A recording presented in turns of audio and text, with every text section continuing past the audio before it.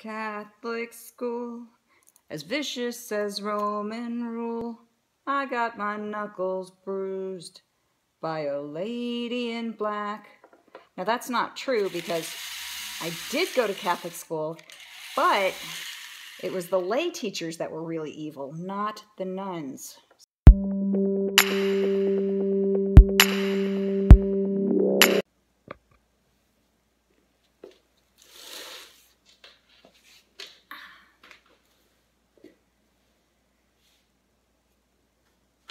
Good morning. I have some jewelry work to do today, but before I get into that, I thought we could talk about what happened this weekend. And I have other things to do, so just sit tight. We'll get to the jewelry in a minute. Cool thing about jewelry is don't stop watching this video because it's about jewelry. And that's because jewelry is essentially metalwork, and metalwork has a lot of useful applications.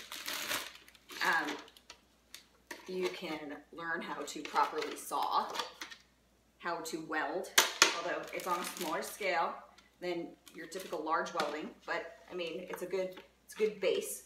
How to fuse two objects together cold, such as making a rivet. Not doing rivets today, but I'm doing a pendant for someone who I knew a long time ago on Twitter.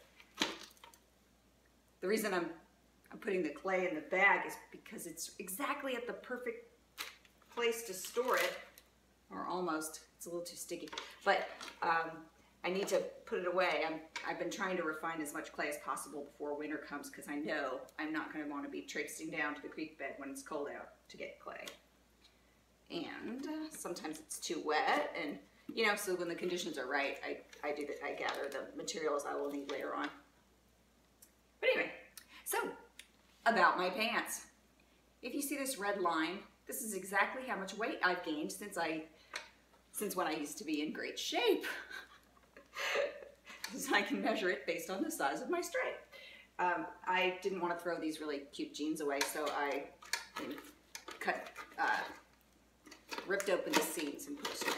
Anyway, that's where I get my silly clown pants that I'm wearing today. But I like them. Anyway.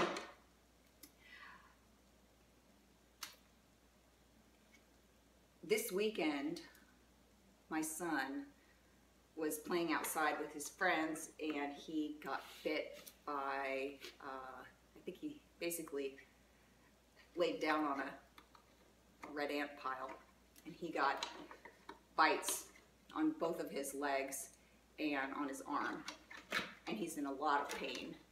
And so if I look super tired, it's because Saturday night I slept on the couch next to him. Or we have an L-shaped couch, so I slept on one side and he slept on the other because I wanted to make sure he was breathing okay. He's severely allergic to the red ants, and when they bite me, almost nothing happens. I feel a little sting, I sweep the ant off. 5 minutes later, there's no bump, there's no mark, nothing. He swells up, his muscle swells up. Luckily this time, the ants were not near a joint or on his foot, which is especially bad. You end up carrying him around a little bit, and he's getting big, and so it's getting harder to deal with. I do have an EpiPen. You know, the whole, I don't know if it made world news, but the EpiPen news is that an EpiPen, which is, if you're going into anaphylactic shock, such as people who have peanut butter allergies and things like that, you should carry this pen. And I think it's epinephrine or one of those.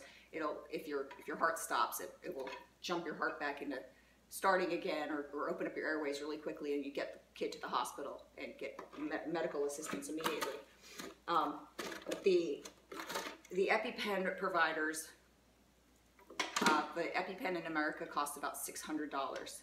In Europe, where they have completely socialized medicine, I believe the cost is about $150, which means that the Americans are subsidizing the Europeans, and they're their costs of the EpiPen. Anyway, it's been a huge to-do in the media, and people are very upset about the cost of these things, and I'm glad that I'm fortunate enough to carry one with me just in case, with his severe allergy to ants. I mean, it's just in case.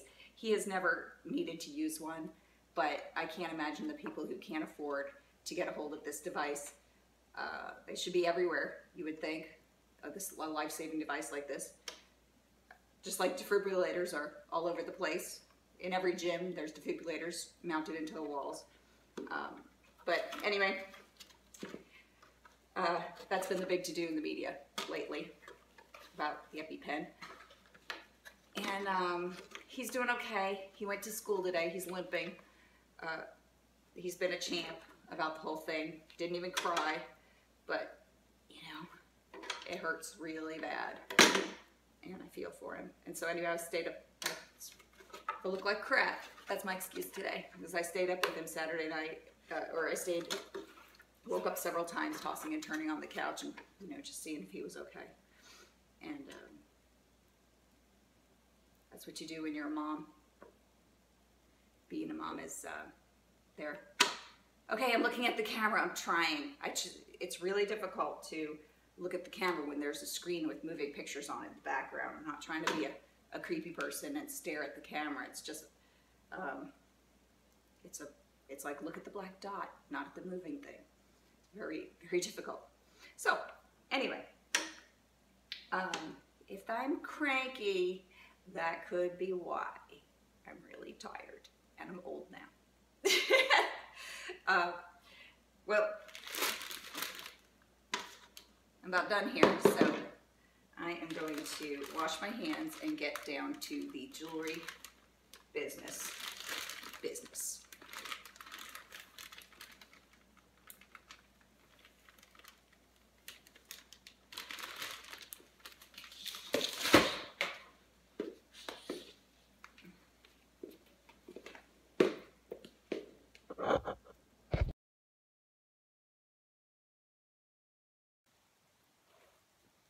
I am sawing out the letters, and for 2 necklaces. Obviously, my customer has drawn this design. It's I think the first letter of his name and the first letter of her name. And I looked at it and I thought, well, I'll saw it out in one piece. And then as I'm thinking about what the necklace is going to look like, it'll look way more interesting if each letter is sawed out individually and then soldered together.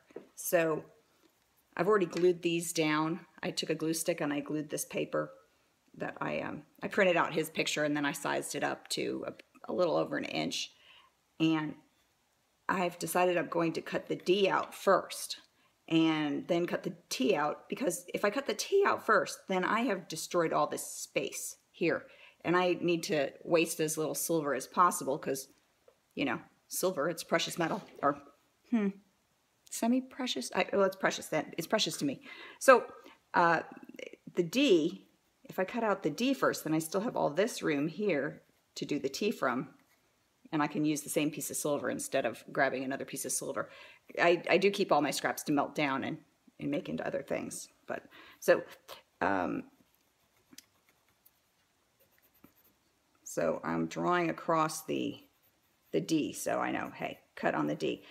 After I blew up the letters larger, I noticed they were very skinny, and that with 20 gauge sterling silver, which is pretty stiff, but still you don't want these letters to be flimsy. So I made the letters a little fatter. I drew around them a little bit, and I'll saw. You can't put the silver back on as easily as you can take it off. So I'm going to cut it out fatter, and if I need to take off a spot, I can take off a spot. So the first step to sawing out a letter is making a pilot hole. Is that it? Well, I've got a round ball burr, and I'm just going to drill a hole, or drill a divot into my D's.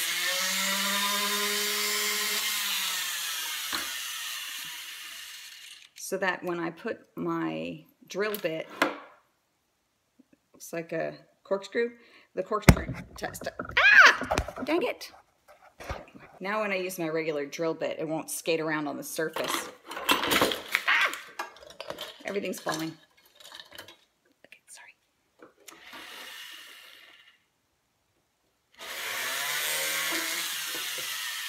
And it's very important to put on your most attractive safety glasses.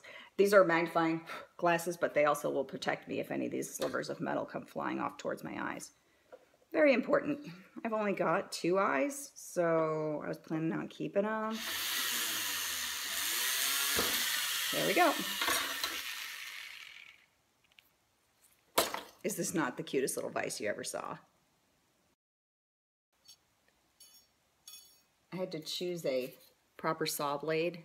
You probably can't see. This one is a lot thicker, and when you hold the saw blade up to the side of the metal, you can count how many teeth are actually touching the metal at any time. And this one is barely 2, and this one, oh, I put the blade in backwards.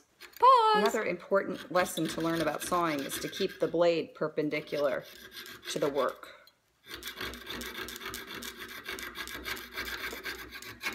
And as you're turning, you keep that blade moving the whole time you're turning. You can't stop and turn your work and then start sawing again. You have to saw and turn at the same time, so that you don't get that blade stuck. It keeps it, if you turn and while you're sawing, it keeps that blade moving. And then it doesn't snap your blade also. And these blades are super flimsy.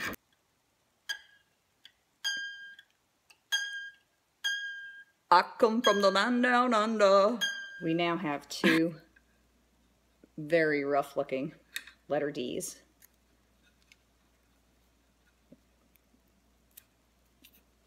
And take the paper back off that one. And then that one just fell on the floor. So I'm going to cut the T's out of the leftover space.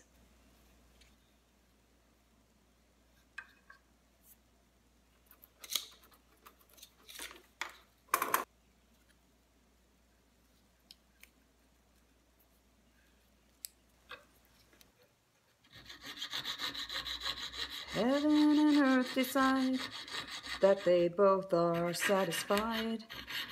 Illuminate the nose on their vacancy signs. If there's no one beside you when your soul embarks, I'll follow you into the dark. I'll follow you into the dark. This one isn't finished being sawed out, so I'm going to clip them together and use the properly sawed T as a guide for sawing out the other T. It came loose from the rest of the silver in the back, and it's a piece of paper, so I need something to show me where to saw. So I'm going to clamp them together. If you don't have all the fancy tools, you can still do metal work. Harbor Freight sells super affordable tools for doing metal work. Now, see, I have this file. I'm pretty sure I picked this up at Harbor Freight, and I put it into a regular handle that just tightens it up and holds it in place for me. Yeah, you can get those at Harbor Freight, and you can clean up the edges with that. You need to clean your edges because there'll be sharp pieces, and you don't want them cutting the person that you give your beautiful jewelry gift to. But if you do have a drill or a Dremel, then you can do things a little easier and clean up your edges with a motorized tool.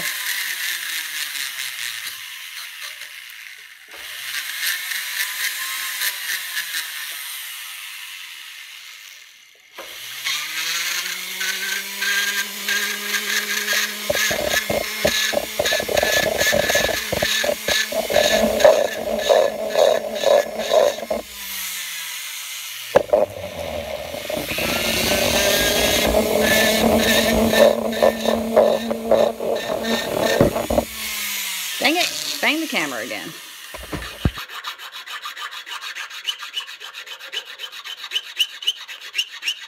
God, that sound. I need some wax.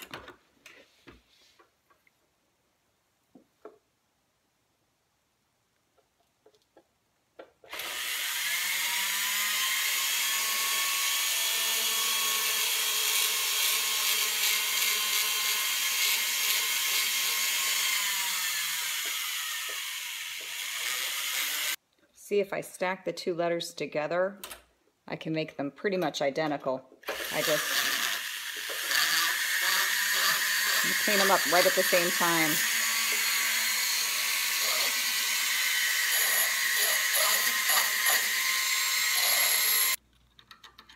I just went outside while taking a break and scraped out the chicken coop.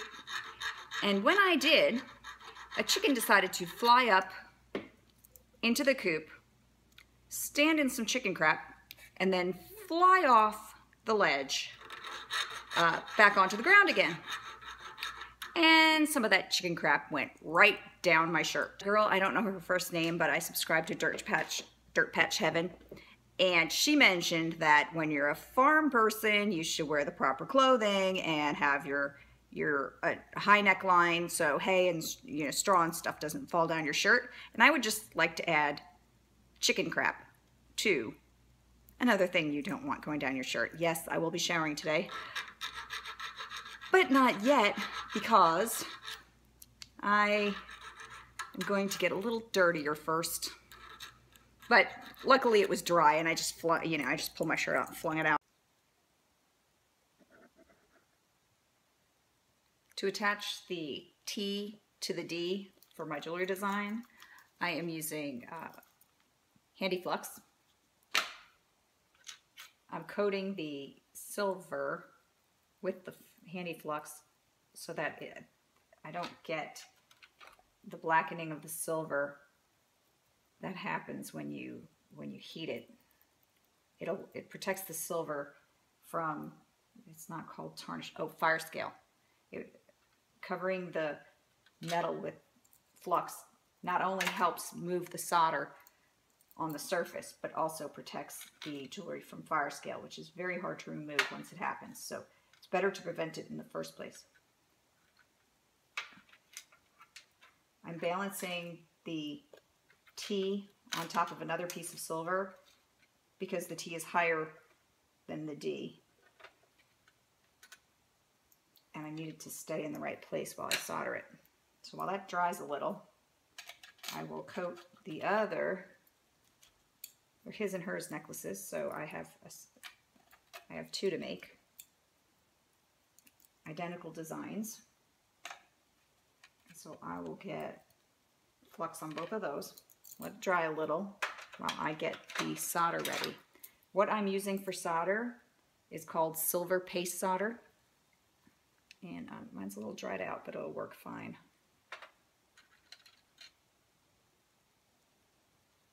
I'm going to put it at the places where the silver is going to, where the designs are touching. Just a little bit. It doesn't need much, because once it melts, it spreads very thin, and we've got to make sure I get it exactly in the position I want it before I solder it.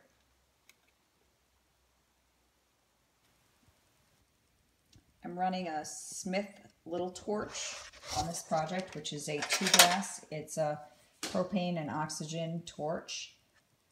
And I work in the cold in my garage. And so I designed this little gadget. Don't need to have it. Don't even need to have a fancy torch. You can buy one of these torches at Lowe's and they work just fine.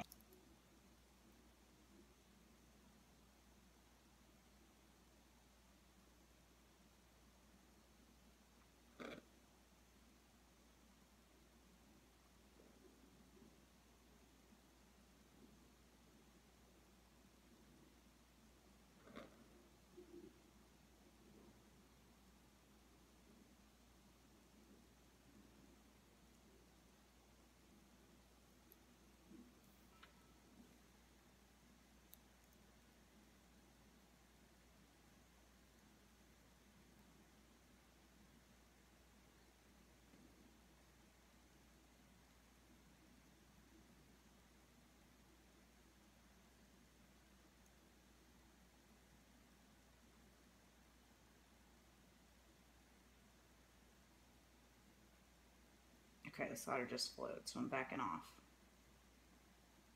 Just checking to make sure it flowed through both sides. Okay, looks good.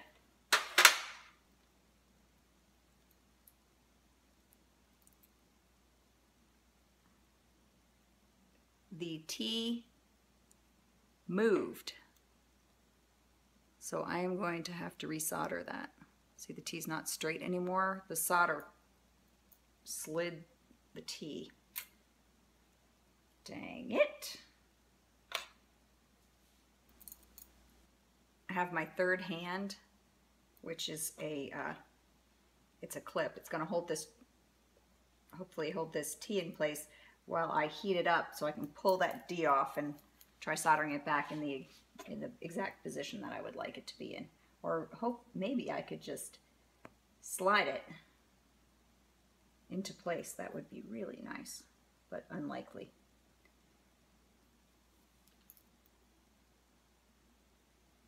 Okay.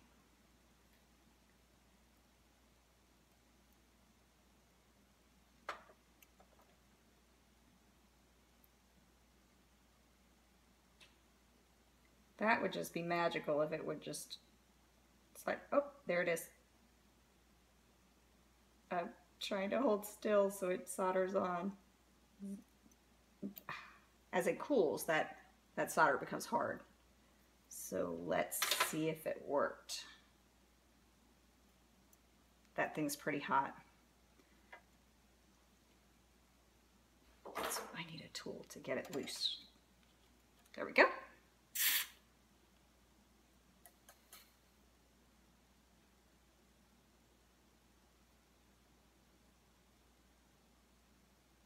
Looks good.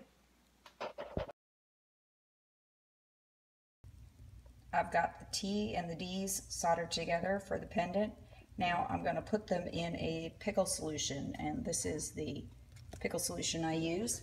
And I have some, well, the bottom's really dirty, but it's actually kind of a clear bluish. This eye protection tongs, always copper tongs with that.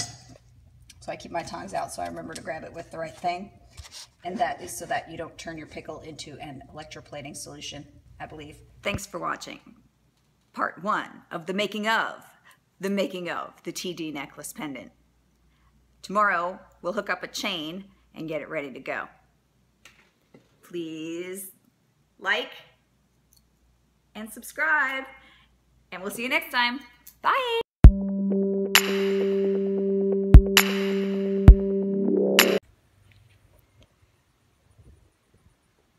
I believe you have my stapler.